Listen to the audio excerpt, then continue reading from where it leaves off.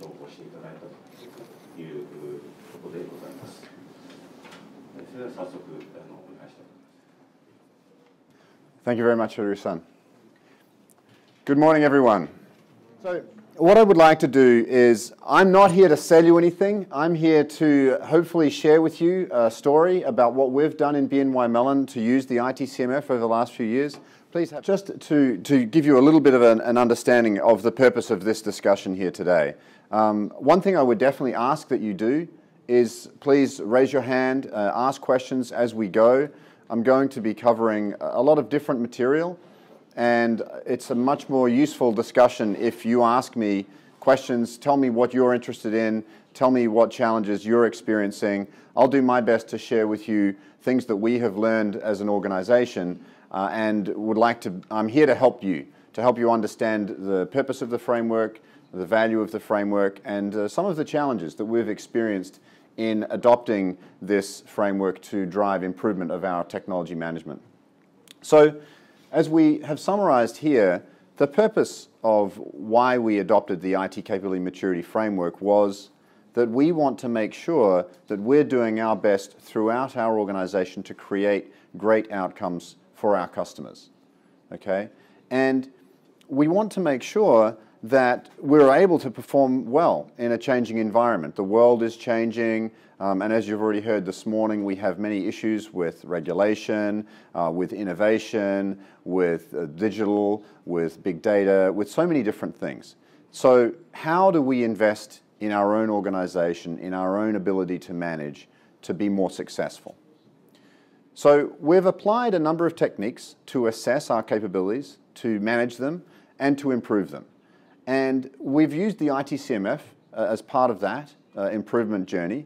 And we've learned a few things about running assessments, about driving improvement, and really about also one of the topics we feel is very important is managing the services that we provide as an organization and integrating different capabilities to help those services be successful. So I hope to finish with some recommendations for you, things for you to consider. Each of you will have different things that you'll take away that'll be relevant to you and your role in your organization. So I do hope that this is helpful, and as I said, please do ask questions as we go.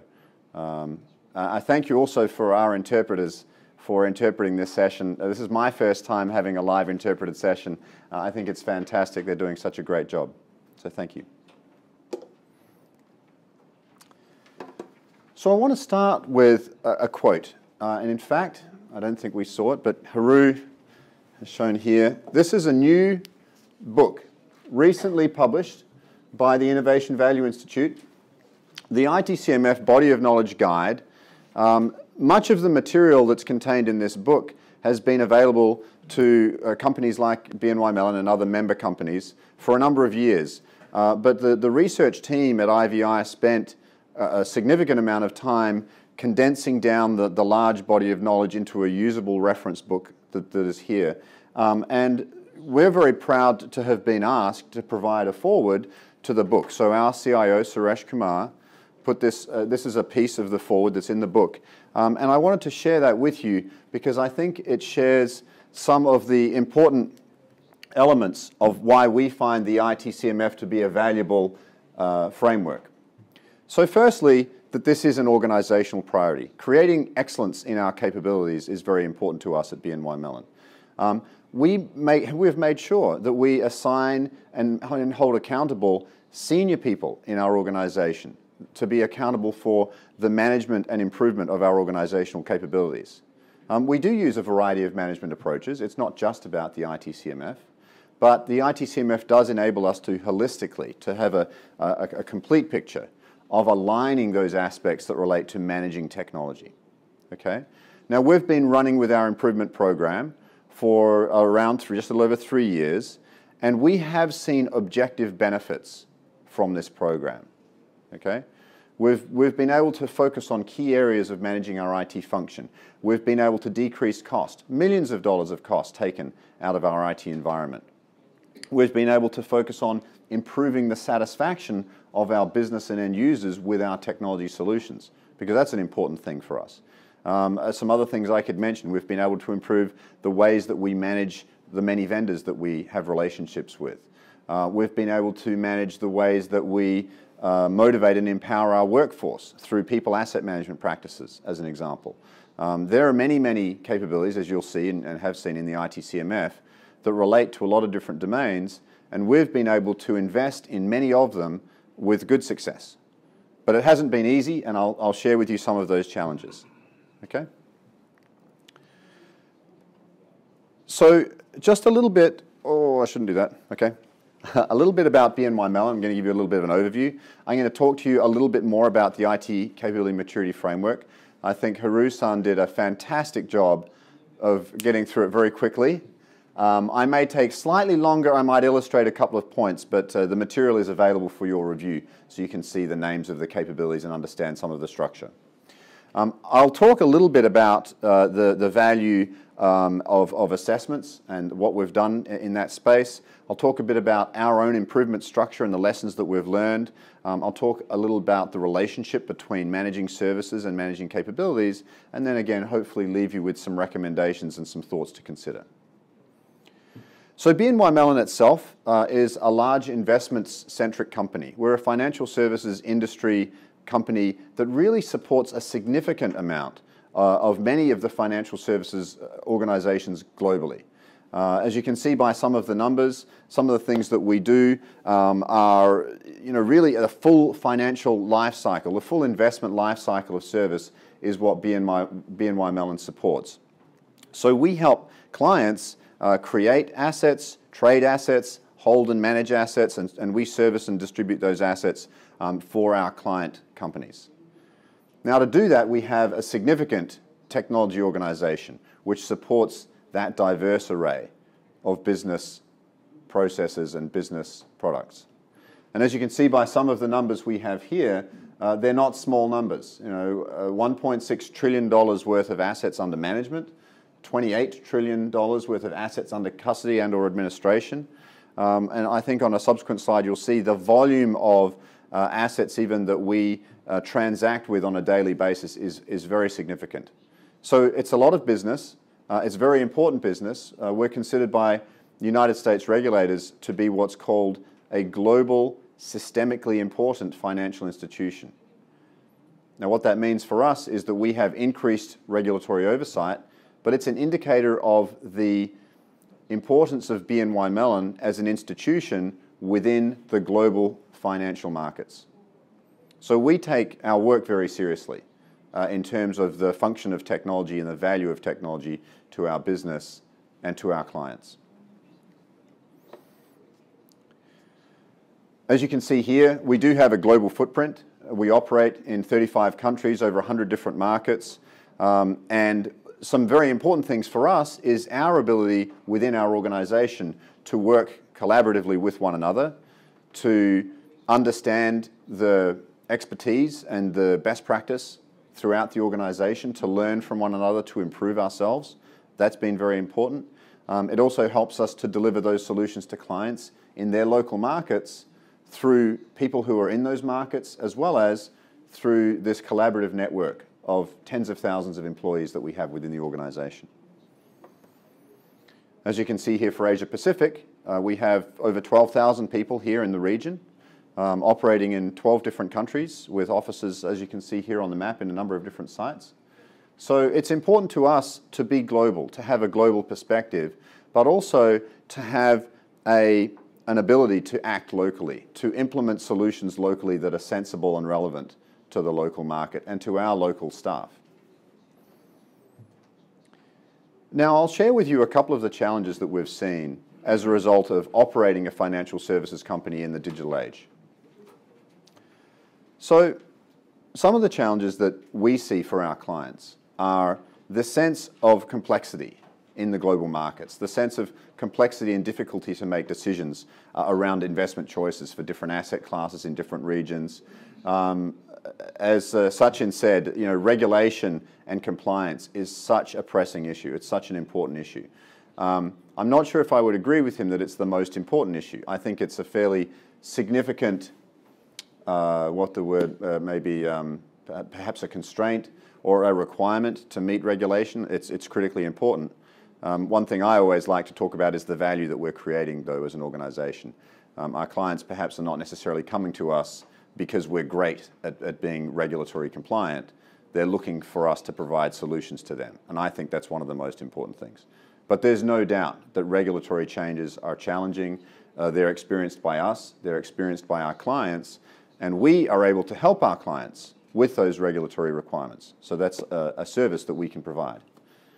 Again, here, things like the climbing costs of both technology and regulation, and how does an organization manage those costs. And finally, as many organizations have faced years of growth, acquisitions, changes in technology, the end result is a complicated mess in some cases of technology that's difficult, fragmented, costly to integrate, costly to streamline. So how does an organization face that challenge?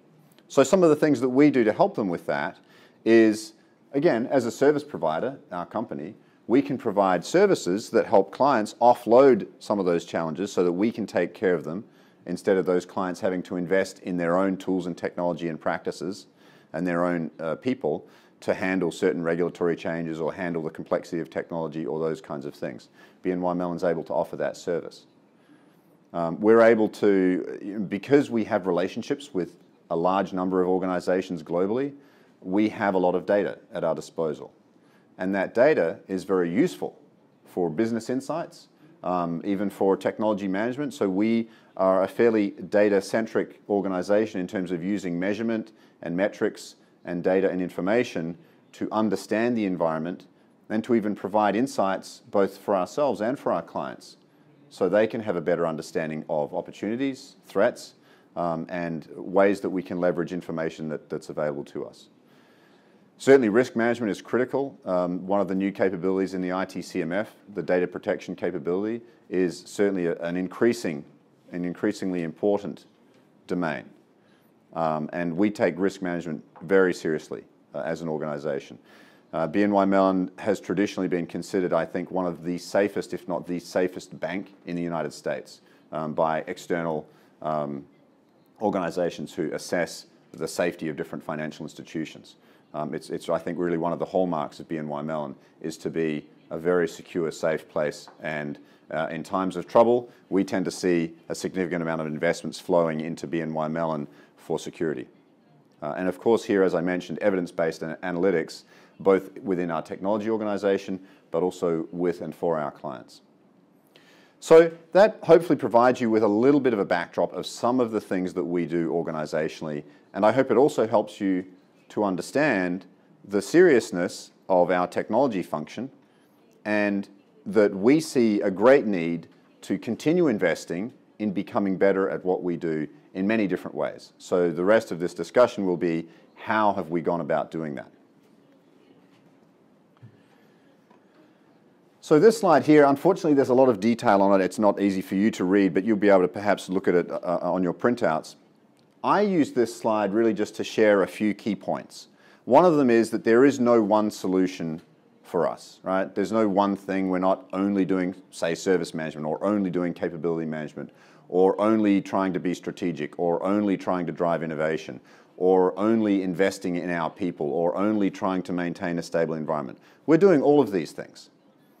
So one of the challenges is to integrate all of those different ways to manage and improve our technology. And again, not just the technology, not just the systems, but the ability of our teams to be successful, for our processes to be streamlined and effective and interrelated with one another, for our strategy to be clear, and for us to be able to execute on that strategy. Those are the kinds of things that we do. And we do them ideally, holistically, and in concert. But it's not easy, and we're certainly far from perfect at that. So you can see that our ability to meet clients' needs and anticipate our clients' needs is supported by a wide array of both management techniques and other frameworks and other techniques. And the IT CMF is one of the tools that we use. So Haru, as I said, already did a good job of introducing the IT CMF. So these slides here are sort of a variant on what he shared with you, but I'll just call a couple of points to you as you may see over here, some of the value of the IT Capability Maturity Framework is one of the very important things to be understanding.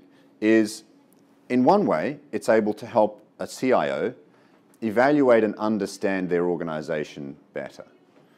We've seen that for ourselves. For instance, being able to understand how mature or effective are we for these different capabilities, both for our different business units and for our different geographies even. So we can see that variability, and having a better understanding enables us to be more effective at driving improvement. Okay? It also enables us to do comparisons to other organizations who've used these assessments, and now we have an industry benchmark. So we can understand, where does BNY Mellon sit, or what level are we at, both at a complete level, across the whole framework, as well as for each of the capabilities, and how does that compare to other organizations? So we can see, where do we have relative weaknesses or strengths compared to others, and therefore make decisions in relationship to that. And then another aspect that's very useful to a CIO or a technology leadership team is that the IT CMF really does provide a number of different ways to define an improvement path for the organization, whether that's for the organization overall or for a single unit within the organization, even a single team or a single function, such as, say, project management or risk management or some aspect of reducing cost. So that ability for us to take those improvement step suggestions from the IT CMF and apply them within our own context is very useful. The other, this slide, it's a bit of I would say, perhaps a challenging slide to interpret initially. It looks as if ITCMF is this wonderful thing in the upper right of the slide. This is actually a slide we inherited from the Innovation Value Institute, from IVI. But I like it if you look at what the axes are saying, okay? So please don't take this as the ITCMF is this wonderful thing out there by itself. What this slide is showing us is really two main things.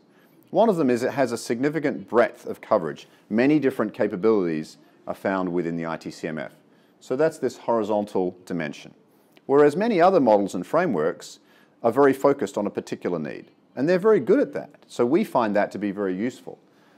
The other vertical axis is the relevance of a framework or a model to each level of practitioner or level of role within the organization, where there's relatively less support for senior management structure and decision making in many frameworks. Now, things like the balanced scorecard is very relevant to the executive leadership of an organization. But things like, say, the project management body of knowledge from PMI, which I'm very familiar with, are primarily directed at project management practitioners, at those individual professionals who manage projects. So again, the benefit of the ITCMF is this ability to connect across a variety of capabilities and to be more relevant to senior managers, but it's also quite relevant to practitioners. So I would almost sort of draw that ITCMF context vertically, in that it can be applied by people in different levels of the organization for their needs. And that's useful. And then the final thing I would say about this is that it's not, hey, all you need is the ITCMF and it'll meet all of your challenges. That is not true. What's more true is that you can use, and we have used the ITCMF as a reference structure within which we can apply good practices from these other models and frameworks. How can we apply good tools and techniques from Six Sigma, from Lean, from project management, from TOGAF and architecture management, and so on and so on. All of these have their place. They all have their context, and we find most of this to be useful and relevant to us. We find the ITCMF to be helpful to integrate those different domains. So we already saw here from Haru-san what we call the taxonomy, or the periodic table of elements, if you will, of the capabilities. The important thing about this is one of the ways that we don't tend to talk about this topic, this slide, this picture with our senior management very much. However, as Haru showed us, there are ways that you can understand the different characteristics of maturity, either for an individual critical capability or for one of those macro capabilities, and have that dialogue with business leaders and technology leaders and say, for instance, one of the things that we are working on is moving from being seen as a cost center to be, to decrease cost, to be seen and act as a value center within the organization that is driving appreciation from our clients and even driving revenue for the organization because of the quality and value of our technology solutions in total. Now, there's some useful information in here that's good to understand. This is a picture of some basic characteristics of the maturity levels within the IT CMF. Now, as you can see here on the right-hand side, the general purpose of the maturity levels is to indicate that a more mature capability will be delivering more value for the organization and more value for clients. But the trick is, how do we do that? Or what does that look like? How do we understand where we are, and how do we then go from where we are today and improve that capability to greater levels of maturity over time? So the helpful thing about this picture is that you can see, if you say down here at level 1, if much of what we do, and we'll make an example, okay, let's pick one capability such as project management, okay? If our project management practices within our organization are ad hoc, or in other words, if each individual project manager is having to come up with their own way to manage projects, they may be able to manage those projects, but some of them are going to be good and some of them are going to be terrible. Okay? So the sense of being ad hoc or unmanaged is a characteristic of low maturity. Okay? As you move up, say, towards level 3, you start seeing consistency, consistent application of practice across the enterprise for whichever domain you're talking about. Okay? There's an increased focus on value creation. Okay? So starting to go away from individual tools and techniques, like again, if you looked at a sort of less mature project management, the individual project manager may be very focused on specific things like I'm going to manage scope, and I'm going to manage my team, and I'm going to manage certain other attributes of the project, but they're not thinking about the end result, the outcome of the project within the context of their business. Whereas in a more mature environment, that same project manager will be very much focusing their team and having interactions with senior leaders and sponsors and customers to make sure that the result of the project is truly a valuable result and that that result is actually realized. So that's a characteristic that you start seeing at level 3, and of course at level 5, to sort of jump up to level 5, that there's really complete alignment in the organization where technology, business, operations, and other support functions are integrated. They're very strategic, they're very focused, and really even applying world-class practice beyond the enterprise. So engaging with partners, with suppliers, even with clients to make sure that the end-to-end creation of value in the business ecosystem is happening effectively. All right. Does anyone have any questions on any of this at this point? Should pause for questions periodically. Haru-san, or are you just jumping up?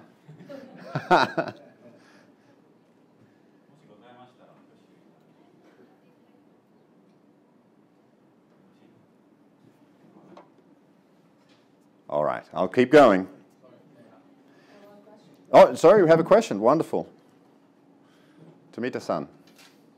Yeah, I think page 14. Page 14. Sure. We'll go, this one? Oh, no, or hold on, 14. Yes, CMF defined 35 or 36 this guy. Critical capabilities. And what kind of philosophy behind to select firstly 4 macro capabilities and then 35 critical capabilities? How actually those CC find out who actually defined as the important capabilities? Yes, okay. So I take your question, Tomita-san, to be related to the structure, the macro structure of the framework. So we have 4 macro capabilities across the top: managing IT like a business, managing the IT budget, managing the IT capability and managing IT for business value? My answer to that is that in the development of the framework, coming out of Intel and other partners, building the early versions of the framework, there were really two clear needs. One of them was that technology organizations traditionally were reasonably good at the types of capabilities you see within managing the IT capability. Somewhat more of an internal management focus, an internal functional focus within technology management. So that's a summary of the groupings of the capabilities within that space. Now those are important capabilities. I mean, each of these are important capabilities, but what was seen was a need for technology leadership to be more business-like in their thinking. So a lot of the capabilities that are in the managing IT like a business macro are things like strategic planning and business planning, sustainability, doing effective sourcing decisions.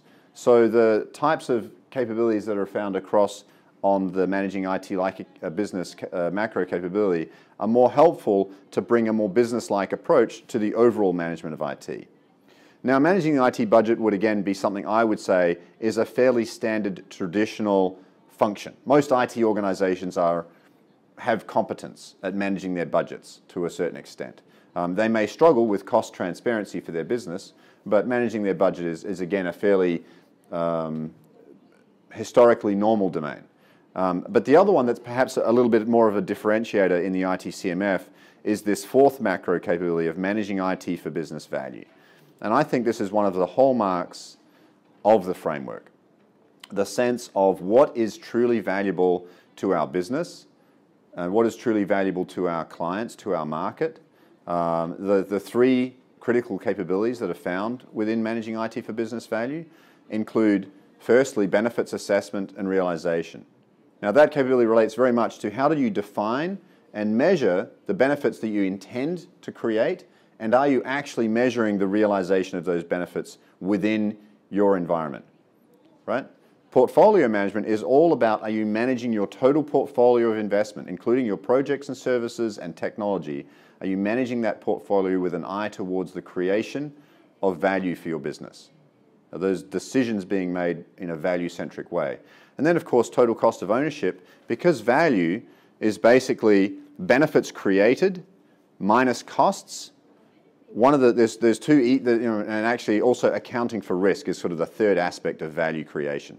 So you've got to manage risk, you've got to manage cost, and maximize, ideally, benefits created. Those three things come together, and that's what we see here. So, Tomita-san, I hope that answers your question.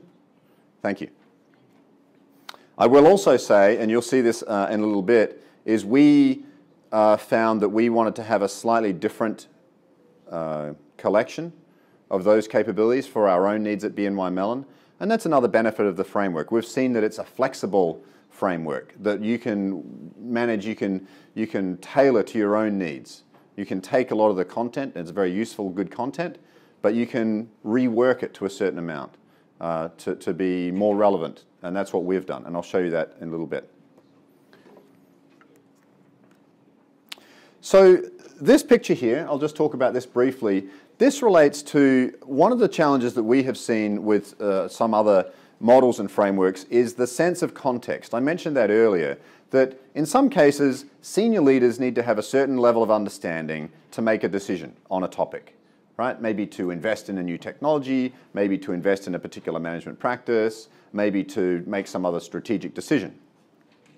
So the ITCMF can help with that in terms of having a high level of structure, the macro capability structure, if you will, to help guide senior decision making. Conversely, at the other end of the spectrum within an organization, you may have individual practitioners who simply say, you know what, all I really want to do is, as a project manager, for instance, I want to have better project management tools and techniques that I can use, okay? And what this shows us is that the ITCMF very effectively decomposes, it is structured in a hierarchical fashion so that you can have an understanding of these topics at different levels of detail. At the lowest level here, we talk about individual practices, the outcomes that you would expect to experience if you performed those practices on a consistent basis within your organization, and how might you measure those outcomes, or how might you measure whether those practices are being effective? And that's at the individual practitioner level that we see here. These practices and outcomes and metrics are a construct. There are thousands of them. I think it's actually over 3,000 now within the ITCMF. I've seen that put people off. It's like, well, 3,000 different things. I can't handle 3,000 different things. Please go give that to someone else to handle. That's not how it works. Okay, for each of you as individuals, you will have your own domain of specialization, your own expertise, right? Your own role. And within that context, for you as an individual, you may find perhaps a few dozen practices that may be very relevant to you individually. So the nice thing is you can take this material from the framework, you can look at those perhaps few dozen practices for yourself, whether you're a leader, whether you're an architect, a manager of people, a project manager, a risk manager, a finance manager, so many other different roles, you can find material that's relevant to you as an individual practitioner. So that's helpful. But the other thing it helps us to do is to connect those practices across domains. So the relationships between project managers, finance people, resource managers, infrastructure managers, and so on, you can start to see and understand those connections of function within IT. And you can start to see where are we less mature, where are we weaker, relatively speaking, and within this construct, you can then make some decisions where, again, at each level, the practices level, the building block level, the categories, the capability level, each of these levels have descriptions of maturity, those different 5 levels of maturity, and you can make decisions to say, if I'm at a 2, roughly, a level 2 maturity for a particular practice or a particular building block, I can see, it's illustrated, how do I get to level 3? Or what are the characteristics of level 3? And I can then work with my team to invest in implementing that level of practice and to become more effective. So, any questions about, sorry, I'll jump back there again. There's a lot of potential context in this slide. Hopefully it's a simple story. Any other thoughts or questions about that topic there?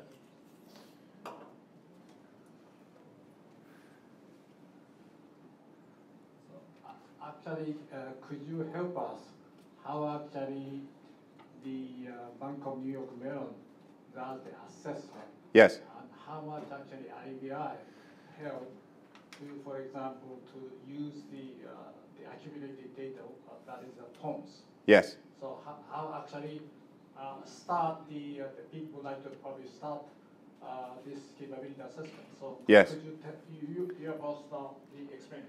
Sure. Thank you for the question. So the question is, how did we at BNY Mellon start doing assessments? How do we conduct them? And then how do we convert an assessment into improvement activity?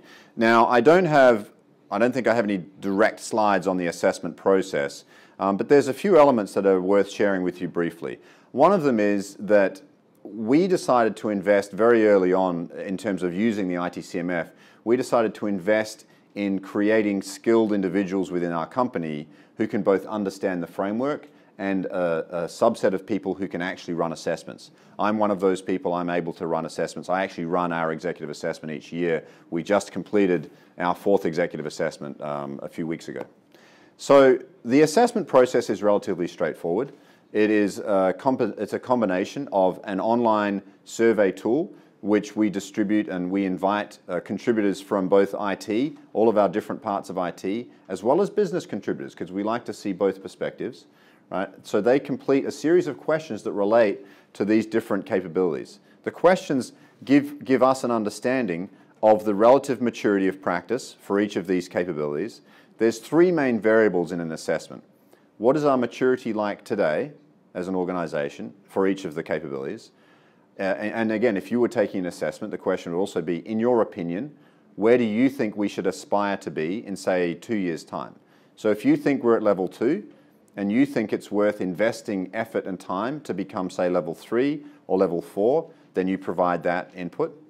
And the other thing that is very important is a rating of the importance of those different topics. Because it's not possible, we've not found it possible, to significantly improve everything at one time. So we ask people to think about, where do you think is the most important areas to drive improvement, attention, and focus? Right? So those are the three things: current maturity, future desired maturity, and relative importance of improvement. And each of you would probably, if you started taking this, you'd have thinking about your own organization, and you'd see those topics, and you would be able to provide your thoughts. And that's one of the things we find very valuable about the assessment. It's not other people telling us what to do, it's our own people providing their skill and their expertise with what do you think we should do. Now, I said the assessment is multi-part. The survey is one component. The survey also gathers commentary from the people who are taking it. So that's really important because we read a lot of that commentary and people are suggesting what should we specifically do, or what are the specific challenges that they're seeing that need to be addressed. So either both illustrating the problems as well as illustrating what are some suggestions for improvement. So that commentary comes through from the survey. The other thing though that we do is we reach out both to senior business managers and technology leaders and other professionals to conduct a series of interviews. Those interviews provide a lot of context for our organization, a lot of rich information about what's really going on and where should we truly focus. And we then as a team bring all of this material together as a series of findings and recommendations for our senior leadership team, and that senior leadership team subsequently makes decisions as to who's going to be responsible for for owning a particular domain of practice, a particular capability, and making sure, and you'll see this on a subsequent slide, how do we provide the right investment of resources and focus and goals and measurement and other elements to create that improvement. So we take the assessments and convert that into what I would say are, you could say either strategic plans or business plans for the coming 1 to 2 years as to where do we want to improve and what's our expectation for improvement. I'm not sure that fully answers your question, Tamita, because there's a lot of detail on that topic about the response, and I'm going to share some of that with you here shortly. So I used this slide. Who here, just to give me a sense, is familiar with and or practices service management, like, if you will, ITIL, or services as means to create value within the organization? Who is a service management aware individual here in the room?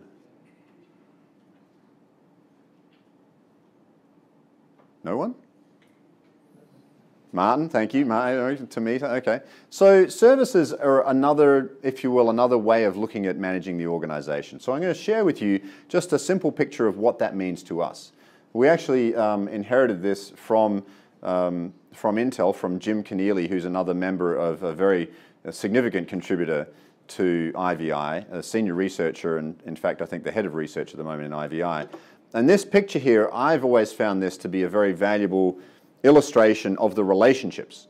Okay, so at the top, we have this sense of any business is in the business of creating value for customers, right? That's what business is all about. Business is all about how can we serve our customers to create valuable outcomes for them or with them. And the way that that happens is through the capabilities of the business. The products and services that the business offers, the internal capabilities of the business provide those products and services, and those products and services are then realized as valuable outcomes for customers. So, if that's what's happening at a very big picture level for a business, how does that relate to IT? Well, the need for the business itself to function effectively, for its capabilities to function, these days almost always means that there's a requirement for technology in some way, usually in many, many ways, right? And that's expressed as the services that IT delivers to the business or within the business. So in that form of IT services are expressed and deliver value to the capabilities of the business, which are rolled in to the products and services of that business to create positive outcomes for customers. So services are, you know, packages of technology outcomes. They can include, of course, hardware, software, people, teams, processes, many different things all come together to create that service.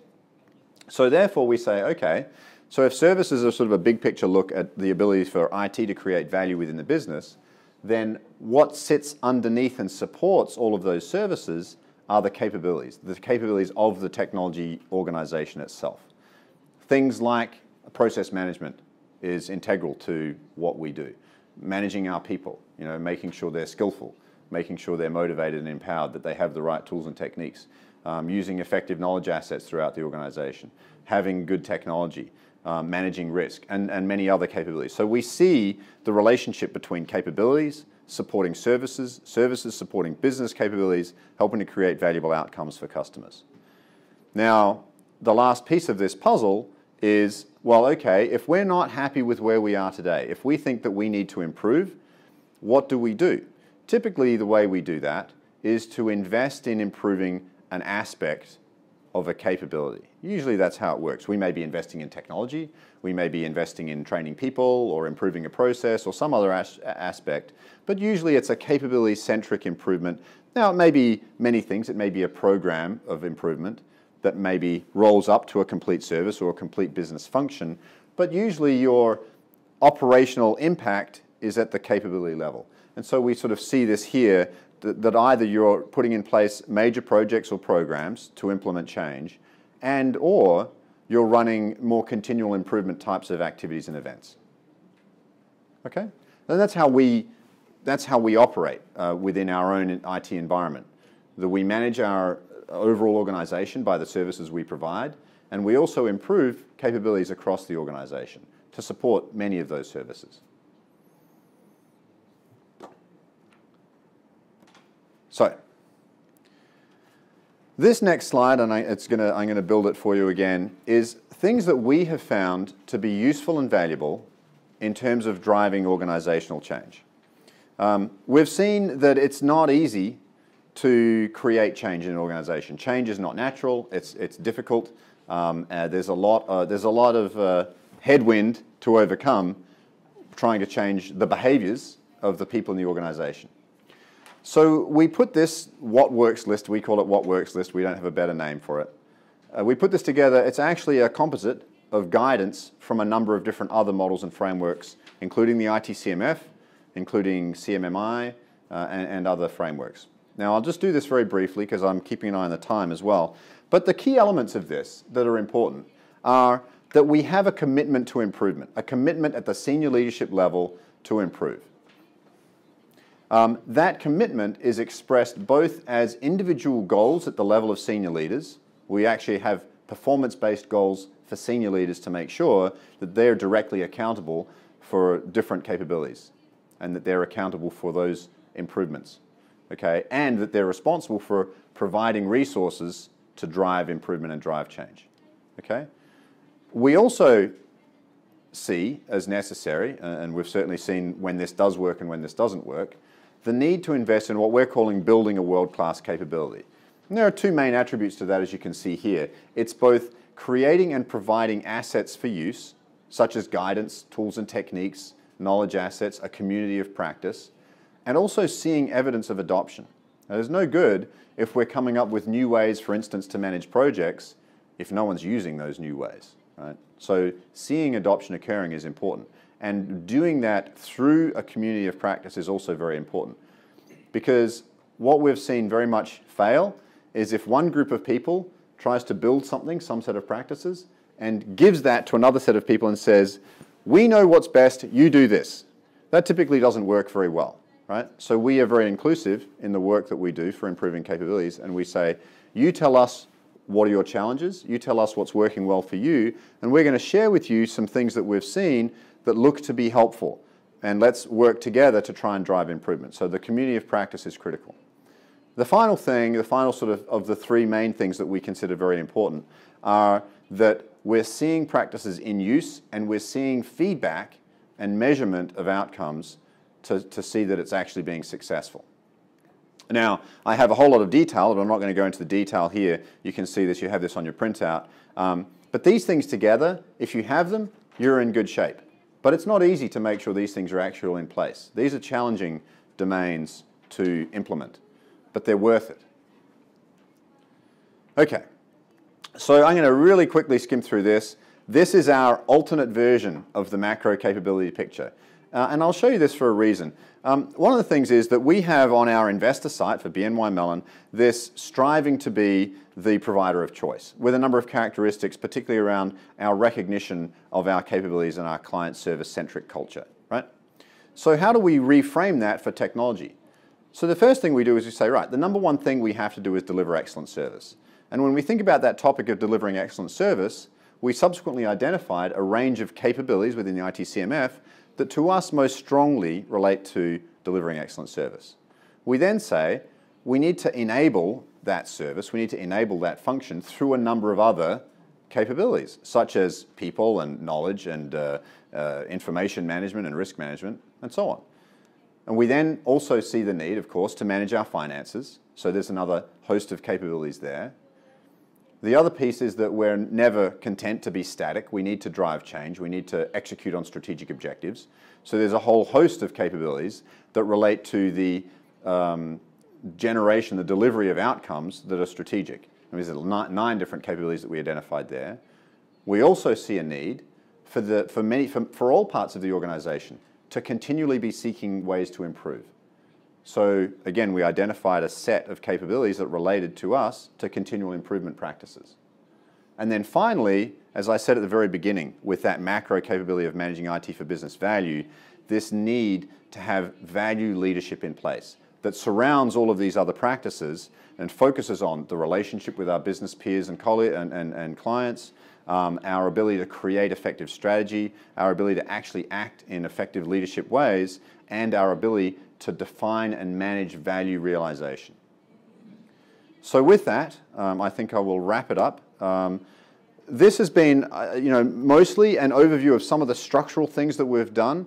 I have dozens of stories of the achievements that we've had within our teams, but these are the elements that we've found to support those teams to be successful. So thank you very much for your time. Really pleasure to be here, to come and visit you here in Tokyo. It's been a lovely first visit for me to Tokyo, so thank you very much.